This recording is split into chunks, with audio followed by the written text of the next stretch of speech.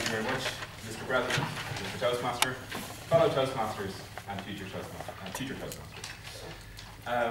As Mr. Toastmaster said, this is the story of my son Michael. It is spelled M-I-K-E-L, but it is pronounced Michael. And how he came into my life. And no, this is not about the facts of life. It's a bit of a different story like that. But first, I'd like to give you a little background about who I am, where I come from, what I do, and why I joined Toastmasters, what I expect to get from it, and what I found this far. So, not too much to say really beyond that. I grew up in Dean's Grange, so anybody who are all around the area, it's not too far from here. It's the house that my dad actually grew up in as well. He moved in there when he was the age of 9.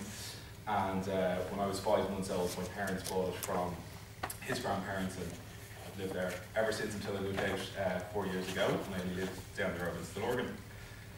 When I went local to school, to Clonkeene College, off the back of that, I did a PLC course in computer applications, and in turn did a degree in computing in DIT chemistry.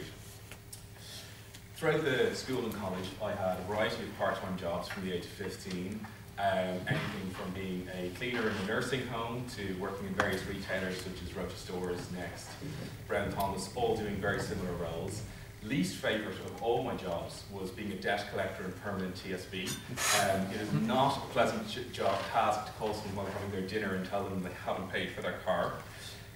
Most interesting, and my most favourite role though, was during the summers in college. I was a kids club holiday rep, which meant I would entertain and amuse your kids while you were sitting by the pool having a beer on holidays.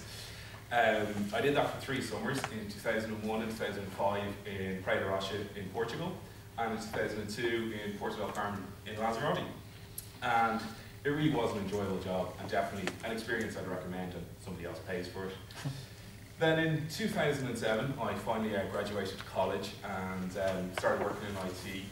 And I really didn't fit in IT. I didn't like the industry, it wasn't for me, and truth to be told, I just wasn't strong enough technical, and I decided it was time to stop swimming against the current and accept my career in sales like my brother, father, and grandfather. It just had to happen, so it did, and all was going well there. In 2008, one of my most life-changing experiences was I was at a house party in Dundrum, and I met my now wife, Neve. We got married last October. Enormous honeymoon throughout the States, which we absolutely loved. From Toastmasters, I'm hoping to gain a little bit of confidence in public speaking, hope to entertain as well as enlighten throughout.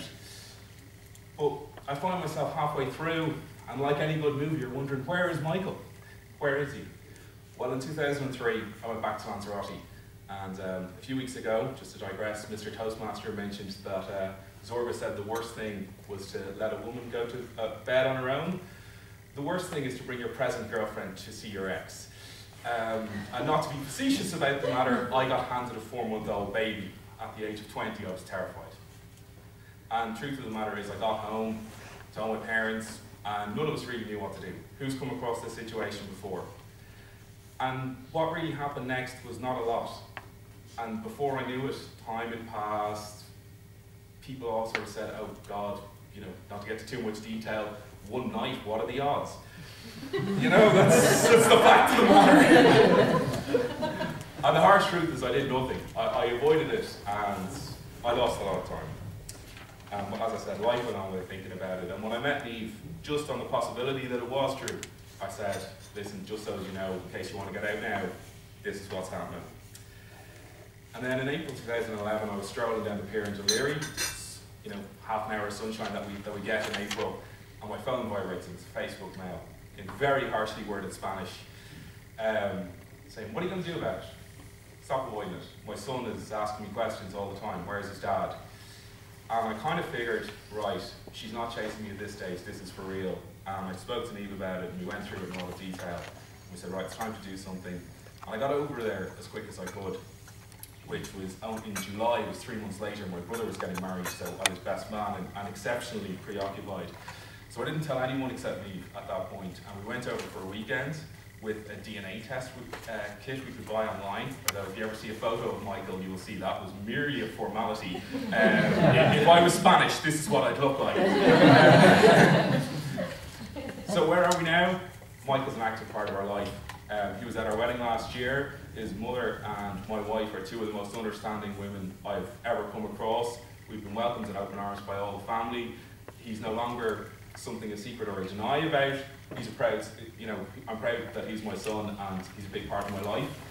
On Sunday just gone, he turned 10, and we all loudspeakered around the phone and sung happy birthday in English. Not that he even understood it, but we overcome these challenges. I'm looking forward to his visit in the end of June. We're going to have a belated birthday party and I've arranged a SpongeBob bouncy castle as per his requests. And I suppose in conclusion, what have I learned from all of this? Well, on a personal note, my background, straightforward, nothing much to it.